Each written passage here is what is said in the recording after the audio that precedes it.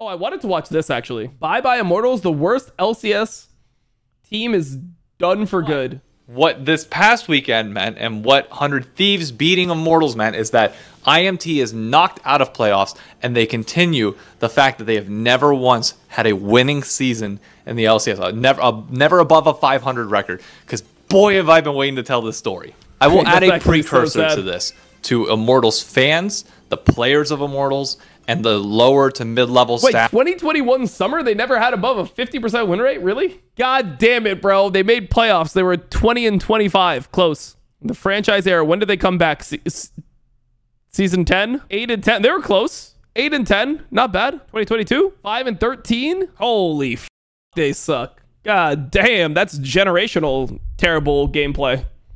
That is a once-in-a-lifetime organization. That obviously have no control over decisions, over things that happen with the brand itself. This is not towards you. If anything, this is a compassion and kind of not love letter. This is very much a hate letter. I hope you were able to resonate with some of what I'm saying and aggravation towards the people that screw Armeo's in the background. Oh, never mind. Over your brand. So, fun fact. I was actually banned from one Discord in my entire life, to my knowledge. Maybe I've been banned from others, and I don't know if I'm unbanned at this point. But it's the Immortals Discord. Because if you don't know the history, Immortals bought Optic's spot in the LCS, and I've been a diehard Greenwall fan since 2013. When trying to figure out whether I was going to become an Immortals fan and follow the remaining pieces of Optic or go elsewhere, I joined the Immortals Discord, as a lot of us who were Optic fans did, because we wanted to give it a chance, like everybody. Bro, I respect that, being part of a fan base. You could never catch me dead in one of these Discords. It was on the same page, like, you know, maybe they'll keep some of the pieces and we go from there. And immediately there were problems. Within like a day or two, like some of the Immortals fans were picking fights with us because we were... Bro, Immortals used to have fans? Because like, dude, like when you watch Immortals content, like it is actually sad.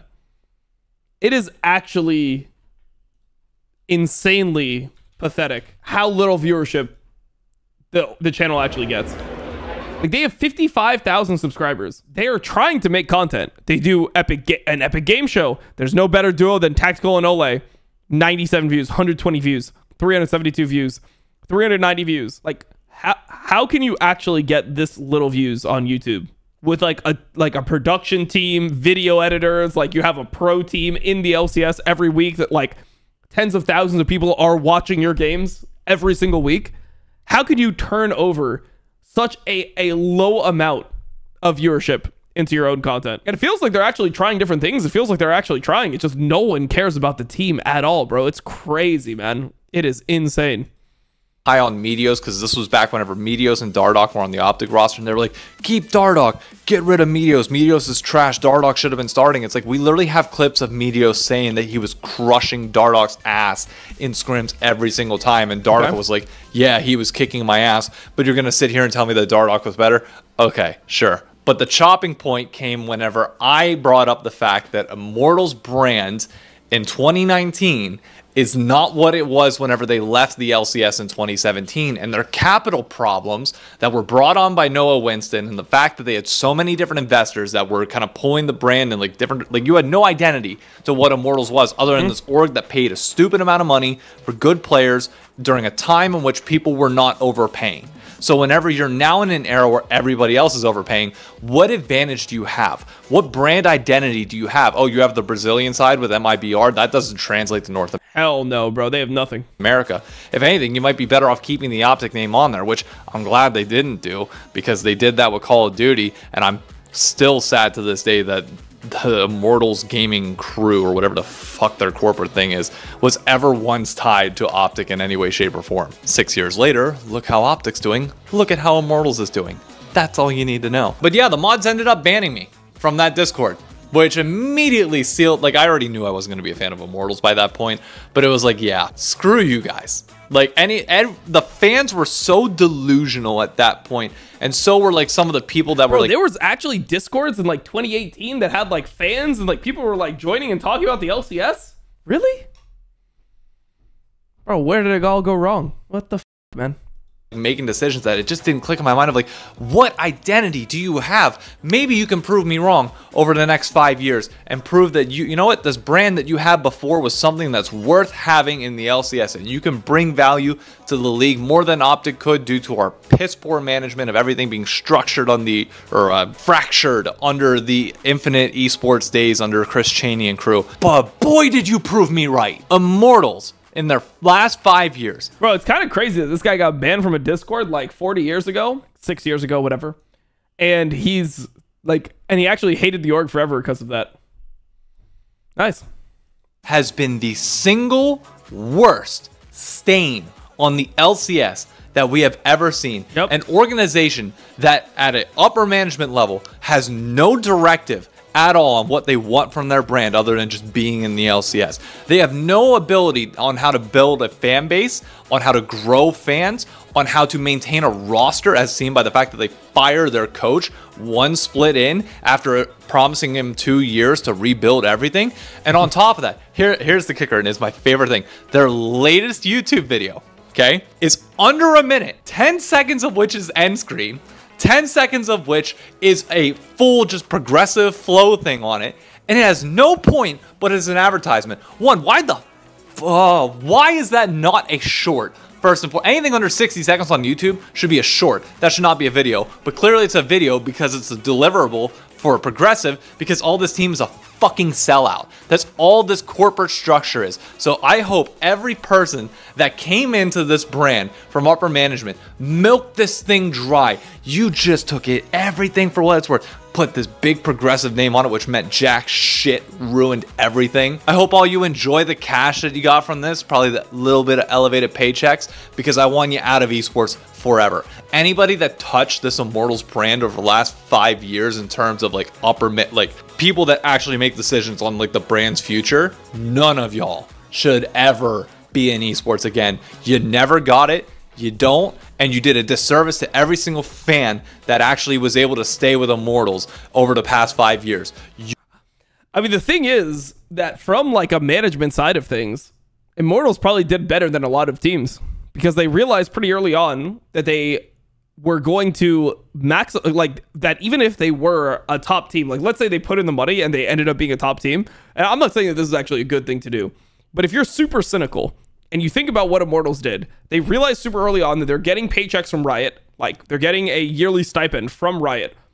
And if they can just have that cover the product, then they're actually, like, running cash neutral, and eventually they'll get bought out, right? So they're not even actually losing money where all other teams are losing money, pretty much, by just paying, like, random players because they can't get kicked. So, like, they are probably one of the teams that did the best money-wise in the franchise era because they just didn't spend anything. You all, the fans, got screwed over by this group. You should be so mad at what they've done to your brand. Not that I necessarily agree that it had much value coming in the first place, but you had a golden opportunity to build something and they did nothing. This is why you don't bring back brands unless there's actually a reason to bring them back and they actually carry weight this time. Like if Optic were to come back under the guise of Scump and Hex, that'd be different than just bringing back the Optic brand for the sake of bringing them back, and under the assumption that the players would do content, the team would do content that would interact with the Optic brand beyond that.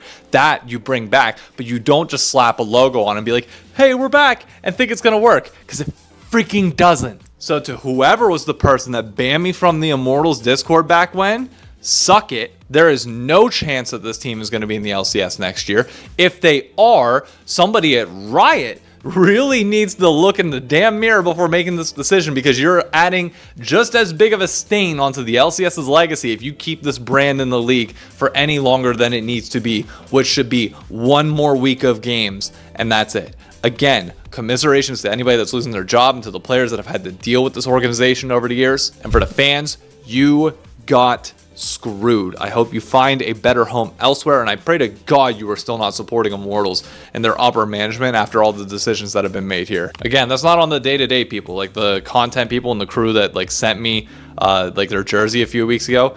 I know y'all are trying your best and you're trying to do outreach. Somebody who knows something about Immortals just sent me something. With the community. Let's see if I'm like asking if I can say this. People that are above you set you up for failure, and you know. Holy fuck. So I just got inside information. Obviously, I'm not sure if this is 100% correct or not. This is somebody that just sent this to me right now who was at least like, I just knew what was going on inside of Immortals. Somebody who would know this type of stuff sent me that there was a year where the sales and partnerships side of Immortals, I just asked him if I could say this, sold literally $0 in a quarter. Like they didn't, so like they have sales and partnerships, like this is like just a department. They have the brand, they have the team obviously like playing everything. They didn't sell one sponsorship. They sold literally $0, 0 deliverables for an entire quarter for 3 to 4 months. That is insane, bro. $0, bro. Like you couldn't get just like a YouTube fucking a YouTube pre-roll or some shit. You couldn't do like just a fucking $1,000 YouTube pre-roll where you just shout out a product for 60 seconds. Like, come on, bro. Person told me it was a horrible org. And I asked if he could say this, if I could say this, and he said, for sure, I got more in the clip. So, goddamn. Wait, they actually were just part of LCS and selling nothing. Well played, bro. See, this is how business is actually working. Yeah, no. I mean, I don't know, bro. The business of everything is completely I mean, it just over time, people just realized that there was never a positive return. Like most sponsorships, there just isn't a return because people see the amount of viewers, but it's just, dude, esports viewers just don't buy shit ever, bro. They just don't buy anything ever, man. Know that you've done the best that you can with the situation. Don't take it too hard. I think that's pretty much everything for this week's The Pit. I know I really went off on Immortals on this. I've been waiting for this one for quite a long period of time, but I think we previewed all the matches. We didn't really talk about the week prior because I don't think it's really much relevant by the time this Friday came around. Like there's really not much the past weeks kind of do with the exception of the 100 Thieves versus Shopify series. And other than that, we're just waiting for Impact to be crowned MVP. So that's kind of just it. Yep, he should get MVP. So thank you to everybody for tuning in. I will catch you on next week's episode of The Pit as we preview playoffs, depending on who makes it. And hopefully 100 Thieves doesn't miss it. And I don't have to eat my words, but we'll see. See you later. Okay, the 100 Thieves fan, just kidding, there's probably a lot of them.